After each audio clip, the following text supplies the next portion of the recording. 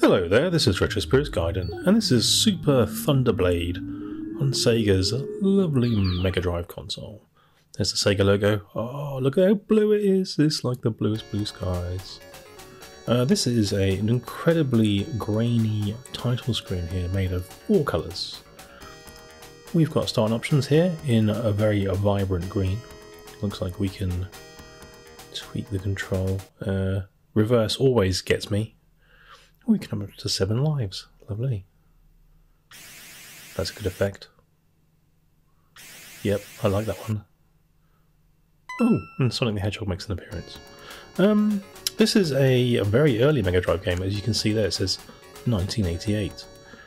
Now, I have recently bought this game from an auction site. It cost me £12. I've got no history with the arcade machine of Thunderblade, never played it, so I bought the Mega Drive game because I'd heard it was shit, so I thought, yeah, I'll give that a crack. And here we go. The A button fires, you just hold down the A button, the C button does the same thing, the B button there stopped me moving. I don't know how useful that's going to be. We've got what I suppose is supposed to be skyscrapers. Yeah, they're wobbling around though, aren't they? They're like, the amount of windows actually increase on them as they get closer to you. That's very strange. We've got some helicopters. We've got some trees. We've got some tanks. We've got a sound effect that sounds like, in terms of explosions, just a fart take off. Okay. It's the same sound effect over and over again. Oh my word. They are relentless with their bullets. They take no prisoners. I think using the B button to slow down means I can't hardly move the Blue Thundercopter here, and makes me an easy target for the enemies to shoot, so I don't know what the point of the blue button is, the B button is. Yep, shot there. He got me. I'll take that. I don't know what the point of slowing down is. It just seems to be a recipe for disaster. Here we have an end of level boss looking dude. A giant tank. Look at those clouds moving in parallax. Isn't that beautiful? And the gradient on the sky there is perfect. I can't see where the blue blends to the white. And we've got some lovely buildings in the background. Am I just going to have to go around in a circle here? Okay, like I said, this is my first play of Thunderblade. I don't know what the arcade machine's like. I don't know. It's got these really horrible sound effects. But the Mega Drive can do better sound than this. We've got some piano in the soundtrack because it's relaxing jazz time when you're in a helicopter mowing mofos down by the dozen. Actually, the music reminds me a little bit of Shadow Dance from the Mega Drive. It's got a bit of that funky bass. Oh, lovely. Oh, I'm shooting jet fighters. Oh, this helicopter is all well tooled up. These buildings are wobbling into existence again. Yeah. Okay, well, it's an into the screen shooter.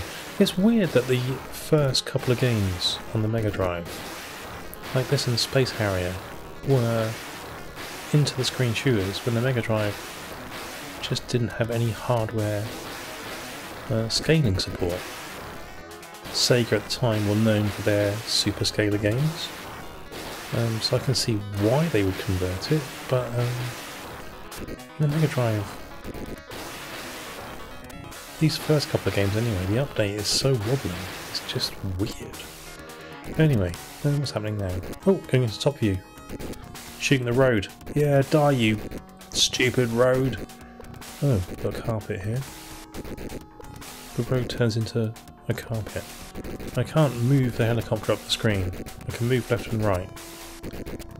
Incredibly jerkily. Okay, got some colour cycling here. my eyes are actually being turned inside out by the amount of colour cycling. Oh, I'm shooting this is like an aircraft carrier. Okay. If I press B, it goes up the screen, so it's almost like I'm slowing down the boat's on its way somewhere. Let's shoot all these. Yeah, shoot the control tower. Kill the people inside. Ooh, an airplane just took off there. It doesn't look like I have to shoot the control tower. Well, it doesn't seem to have any visible effect. Get rid of these turrets. And then you got hit by a glowing sort of orange disc of hate. Right, we're shooting this tower now. Is this what I've got to do? Like I said, I've not played this game before. It looks like it's got like a weak spot on top, like it's like a black weak spot. So I'm going to shoot it in its eye, its tower eye. Not doing anything. No visible signs of damage. I've got a nice sound effect for my missiles though. By nice I mean shite.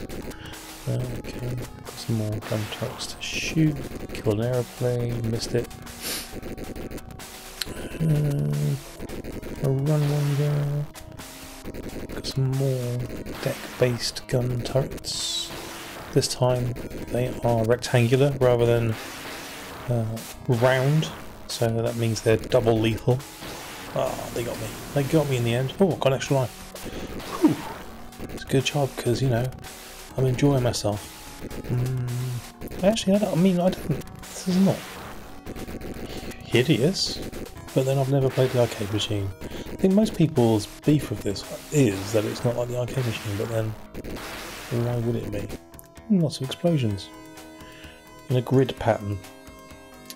That water effect's nasty. It took me 5 minutes to get through that stage. 5 minutes and 36 seconds. It's giving me a lot of bonus points. Lovely. Okay, stage 2. Oh, it's like Galaxy Force 2. We're being lowered into some sort of hangar. That was jerky. With the similar sort of parallax effect on the clouds. Shit, there's a mountain! Oh, man. Hit the mountain. Looks like it's carpeted. Okay. We're in a cave here. This is the most highly detailed cave I've ever seen in a game. As it is mainly blue. Oh, there's a cave entrance. Ooh, I navigated the hole in the wall there. This game successfully blends high-octane violence with Saturday Night TV hole in the wall. There's a tank there, looking at me, looking at my wrecked ass. Did I die by hitting a tree there? That's highly unfortunate. Ooh. Look at the noise on this screen. This game has a lot of visual noise and repetition. It's like someone's gone mad with a clone stamp brush all over that visual. Suppose it's digitized, maybe? I don't know. Shititized, that's what I'd call it. Here's the Sega logo again. Okay, so that was my very first play of Super Thunderblade. Let's try it again. Oh, we've got to continue. We can continue from the title screen. We can't continue when we're playing the game, but we can continue from the title screen. So let's continue. This time I'm going to teach him who's boss. I'm going to navigate that cave like a spelunker. No, I'm not. I can't even get through the hole in the front of it. How that? I'm sure that hole changed size there. I'm sure it was bigger, and then it got smaller when it got right close to me. Oh shit! They are taking no prisoners. Like they will shoot your corpse. It's like they're teabagging it with missiles. Oh, I accept I did a wronging then. That was all me. Sorry guys, I've wrecked your helicopter again. Okay. Well, that was a very short continue. I didn't make it to the high score table this time. Let's continue again. Let's forget that ever happened. Let's play again. So maybe the slow down button will help me, but every time I've pressed it... Oh shit, a brick. Every time I've pressed it, I've died from a helicopter shooting me with a missile. Because you can't move if you slow down. It just becomes completely unresponsive. Kind of locks you in place. Oh, it's like that, see? I stopped, and then the helicopter just went, "You stopped, have you? Right, I'm going to shoot you in the face." And to be fair, he did exactly what he said he was going to do, and he shot me in the face. Managed to navigate that exit there. That was pretty swish flying. Okay. Oh no, they've sent another hole at me. Just can't get through these frickin' arches. The pattern they've got on that. It's frickin' horrible, isn't it? Why did they do that? They could have just left it without the pattern and it would look fine. Okay, here's the digitized screens again. Right, we're going to continue again, and we're going to give it another go. Okay, I'm not having a bad time playing this game. I will say that. I don't think it's brilliant. I think the music is fairly poor. Oh, look, I've slowed down. Line myself up. Beautiful. I think this cave visuals... well, the cave visuals could do with a little bit of attention, but this is a 1988 Sega Megadrive game. Probably one of the first Megadrive games. They're shooting me through the frickin' wall! Unbelievable. We've got a gradient in the sky this time though. Wobbly trees, we've got helicopters that fire 14 missiles at me at the same time. Oh no, they sent another frickin' thing at me. Well, this cave's got spiky bits in it. So yeah, you can get this game for about 10 quid, 10 to 12 quid off of auction sites, second hand. It's jerky. It's a into the screen shooter like Afterburner, and then a top-down shooter like, I don't know. It's a bit like the Pilot Wings level, I suppose.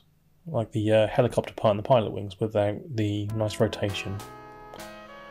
Very strange. Yeah, I don't know why I've never played this before. I'm sure it's on compilations. I just heard that it's shite. I would say it was entirely horrible, but it's not great so far. I think I'll have to give it some more time. See if I fall for its charms. We're going to let the demo mode play here to see if I can see any other levels, because I'm not good enough to get through a cave on level 2 at the moment. Yeah, the music on the early Megadrive music back from 1988 is pretty damn weak. I don't know if this is the same tune as the arcade. No idea. Never played the arcade machine, like I said before. Ooh, we're shooting a carpet. We've got a beige carpet. We've got a robot-looking mandible. It's like a robot dog. It's like canine with a glowing green eye. Oh, it's not. It's like some sort of sci-fi tank. Was THUNDERBLADE in the arcade sci-fi? THUNDERBLADE on the Megadrive is. I think what's essentially, the graphics are wobbly, but they're also sort of low colour. That doesn't help, does it? Like that, it's got 4 shades of grey in it, that whole thing. It looks like it's drawn by someone who's never used a drawing package on a computer before. And whoever did the clone stamping on that image needs to take a long, hard look at themselves. Maybe give that week's payback. Why this is in 4 colours, this digitised image, I don't know. Because the Megadrive can display at least double that.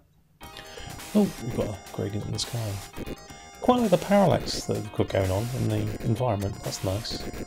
Ooh, look at a submarine with a load of missiles coming out of it. Figure of 8 pattern here. Yep. So it looks like when these kind of bosses rear their heads. You just have to kind of sweep around in a figure of 8. There you go.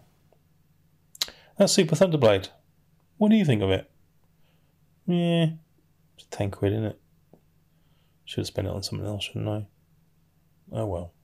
Ta-ra.